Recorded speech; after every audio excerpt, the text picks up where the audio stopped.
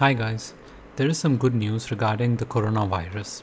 Apple, along with White House, has launched a COVID-19 screening tool. Now, we can finally use technology for coronavirus. This screening tool asks you a series of questions to understand your symptoms currently and to provide you a future course of actions. This COVID-19 screening tool is supposed to be functioning as a guide. This COVID-19 screening tool is only meant to function as a guide and not supposed to be taken as medical advice. So what this tool does is it is intended to clear any confusion that you have, and it asks you a lot of questions regarding your prior travel history.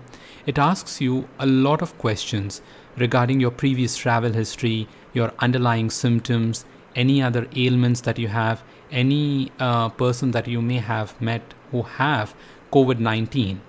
What it does is it clears your confusion and it establishes whether you have COVID-19 or common flu. And it gives you a recommendation to maintain social distancing, self-isolate yourself, or go for a COVID-19 testing. Before you begin the test, it immediately lays a ground rule by explaining severe conditions of COVID-19. And if you are having any one of those conditions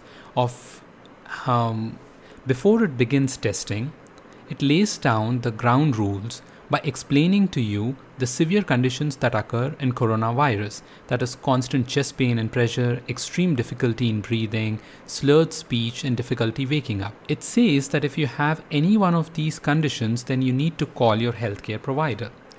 Once it provides you this condition, it moves on further to inquire about your travel history and to know what underlying symptoms that you currently have.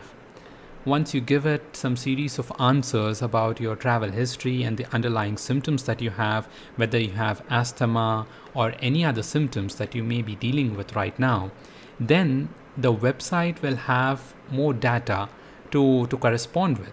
Corresponding with your answers, it will give you a response whether to self-isolate yourself or to go for testing. This is a very useful app and website which can be used by millions and millions of people across the globe who have a lot of confusion regarding COVID-19 symptoms.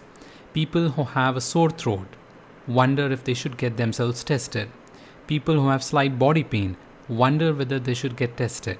So the symptomatic and asymptomatic patients are really worried about coronavirus and whether they are the ones who have contracted this illness.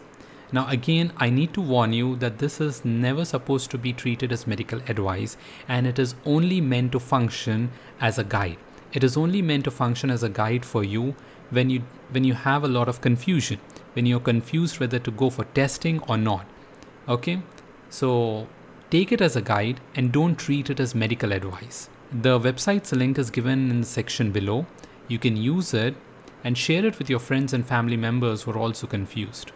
If you like the video, don't forget to hit subscribe and click the bell icon for more such videos.